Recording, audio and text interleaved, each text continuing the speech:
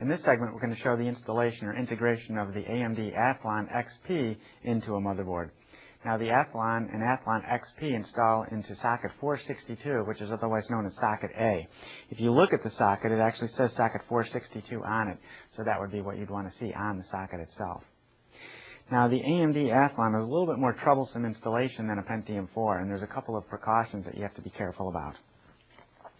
Number one, if I actually show you the chip, I'll take it out of the package here. If you see in this package, the Athlon exposes the die on top of the processor. That's actually the back side of the actual silicon processor die that you're looking at there.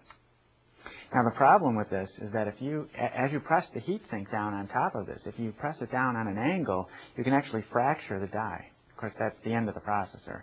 And they usually don't warranty that type of a failure because it was caused by improper installation. So in order to help the heatsink be firmly seated on top of the processor and not, be pressed in on an angle, there are 4 pads, one on each corner of the processor. Now, these are just an installation aid. They stay on there. They serve no purpose other than to, help it so that you don't rock the heatsink back and forth too much. Now, Intel took a different solution to that problem with the cracking die, which they were having also in the Pentium 3. The Pentium 3 looks similar to the way that AMD Athlon looked. What Intel did in the Pentium 4 is install what's called a heat spreader. That's this metal piece that it completely covers the die, and it also takes all of the force from the heatsink and spreads it out on top of the processor. So it's not possible to crack the Intel Pentium 4. That's why they could use a heatsink with an extremely high amount of tension or force in order to grip the top of the chip without worrying about damaging the chip. So that's an advantage that the Pentium 4 has.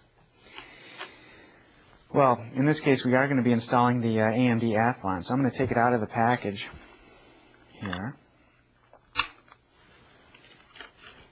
And just like with the Pentium 4, this is a 0 insertion force socket, so we've got this lever that I'm going to have to raise up. You lift up this lever. That releases the grip on the pins on the chip. Then I need to find pin 1, which on the Athlon is this gold-colored triangle, indicates pin 1. You could also look at it, and it's on the bottom as well, and plus there's a missing pin in that corner. You need to align that with pin 1 on the socket. Once that's lined up, simply drop the processor in.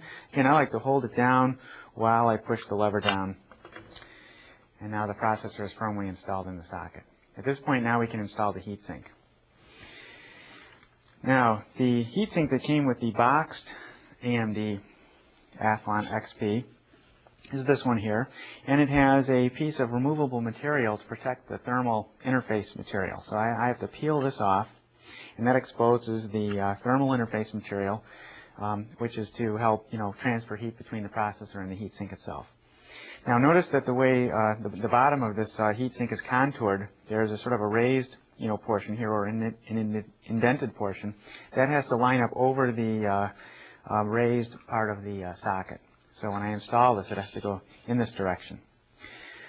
Also, another precaution is that once you do set this down on top of the processor, you don't want to start wiggling it around or twisting it back and forth or sliding it, because what you'll do is you'll tear this thermal interface material, and if you do that, you'll have to then scrape it all off and reapply some of the separate thermal transfer grease like from a syringe such as this.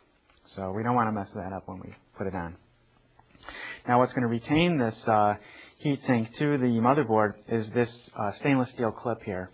There are 2 ends. Each end is going to engage over these tabs on the processor socket. So one is going to engage on this tab here and one on this tab. So I'm going to set this down. I'm going to engage the tab on the back side here. And once that's engaged, now I need to use a screwdriver to go into the slot on this side of the clip.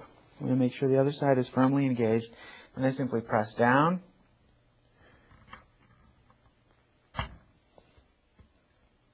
And engage that clip. There we go. Okay, making sure both sides are firmly engaged. And that completes the mechanical installation. Now all I have to do is plug in the power into the CPU fan connector. So as I look around the board, I can see right here is the CPU fan power connector. And I'm going to plug this in.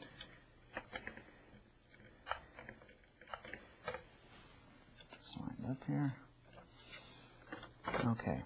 Now we have the fan connected and the CPU is successfully installed. At this point, the processor is installed, and now we need to install the memory before the motherboard is ready to be inserted into the case. Move this over here.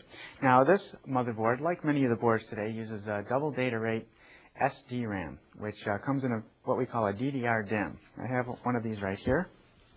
A DDR DIMM has a single notch, kind of offset, not directly in the center, and that's part of the keying to prevent you from installing this backwards. If you look on your motherboard, like on this one, I have 3 DIMM sockets. They're usually numbered. I want to install it in the first one. Usually it'll be the one closest to the processor. What you do is you bend these plastic tabs down to either side, and then insert the module with the correct orientation into the socket, and then simply push down until the side tabs engage, and the DIMM is now successfully installed. So at this point, we've got the processor and the heatsink and the memory installed, and now the motherboard is ready to be installed in the chassis.